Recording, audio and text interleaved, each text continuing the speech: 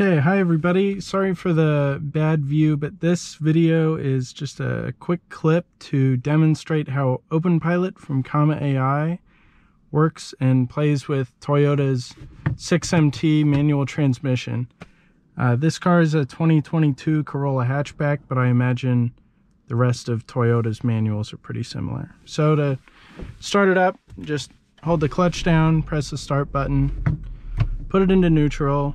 And there's a few things I do when I start. The one thing you really have to do is turn the parking brake off here. I like to turn on brake hold, which holds you up on hills, keeps you from rolling back. And then IMT, that's the intelligent manual transmission that will rev match on up and down shifts. And then from there, right here, this will enable cruise control, just ACC. And then this here enables lane keep. So this button is a little finicky. I've found I have to press it twice, but you can kind of see the comma 3 there, and it's all on and ready to go now. So I'm running sunnypilot right now, which is sunnyhaibin's fork of Openpilot, and I really like the way it works with a manual, because you'll see here it engages, and now all I'm doing is shifting, and the car is going to handle all the steering for me. So that's the big feature that I really like of his fork, which is that it separates cruise control and lane keep. So around here I can downshift and it will rev match for me and everything, and then come out of these corners. So I'm not touching the steering wheel, as you can see. Obviously ready to take over if need be, but it's doing a tremendous job here. So the only real big change, at least that I know of, from a CVT with having a manual, is just that, going a little too fast for that turn, but it's that it disengages below 18 miles an hour, cruise control does. So if I enable cruise here, you can see I've got it set to about 40 miles an hour, and sunnypilot will slow down for curves according to OpenStreetMap data, but also according to the camera. And you can see it's gonna put the brakes on, or at least let off the gas here going into this. And this is perfect once it's in gear. And also with cruise control on, I can shift here and it's gonna stay engaged. It'll keep steering, it'll keep ACC engaged, and let me shift. However, the issue really with, and why I like to accelerate on my own and then engage it, I'll demonstrate here. I'm gonna pull off to the side and stop, let somebody pass here, and then I'll show you. So when I'm starting out, and this might be kind of hard to see on the GoPro, but I'm trying to engage it right now and it doesn't work. But there you go, 18 miles an hour, it engages. I'm gonna up the speed. So now when I shift into third, there it started accelerating. So shift, I'm in gear, clutch out, and now it accelerates. So there's like this weird gap and it's kind of jerky.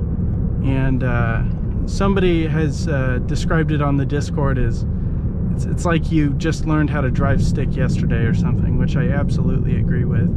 It's kind of awkward and jerky, so that's why I like to just accelerate on my own, because it's a little easier. And what you just saw happen there, I'll demonstrate again. So what happened is, when you are shifting and you have ACC engaged, we're gonna up it to 45. So it's accelerating, great, fine, dandy. And when I do let it do the accelerating, I like to just go from third right into sixth, because it's less of the jerkiness. Probably not spectacular for gas mileage, but as you can see, I'm getting 31, so I'm pretty happy with that. I know the Prius folks are gonna laugh, but this is good for me. Anyway, if I put the clutch in here, I'm holding the clutch down, and after 3 or 4 seconds, you can hear it beep, and it just disengaged cruise control. So it gives you a little while to shift before it disengages cruise. But that's a nice feature if you're, say, coming up on a traffic signal and you have to stop or something,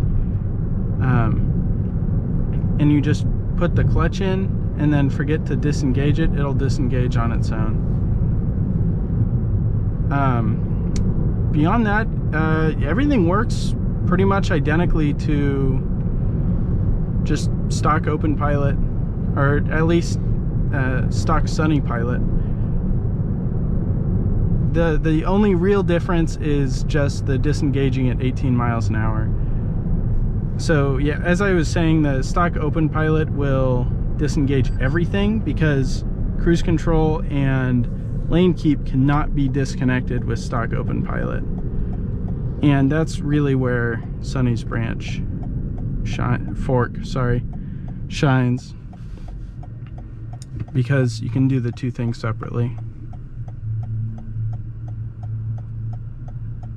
But the other complaint I suppose that I have is that it disengages everything when you brake, which I know this is, you know, there for safety, and I'm obviously not going to take it away. I think I'd probably get my device banned or something like that, but it is a little annoying because as you're slowing down, you know, that last 18 miles an hour, the lane keep will disengage. So if you're making a turn while you're slowing down, you have to be aware and be ready to take over when it quits, when you put your foot on the brake. So yeah, other than that, that's about it. I have loved having it. It's fantastic. If you're towing the line on whether or not to get one, just do it. It's not cheap, but when you're thinking about it, I mean, Tesla, I think right now they're charging 10 grand for their full self-driving package. So really the 2.5 or so that you spend on this is not outrageous, I don't think, and very much worth it. Also, manuals rock. I love it. I wouldn't drive anything but. So yeah, that's all I've got. If you've got any questions, leave a comment on the video or shoot me a message on Discord or something. So all right, thanks everybody. Bye.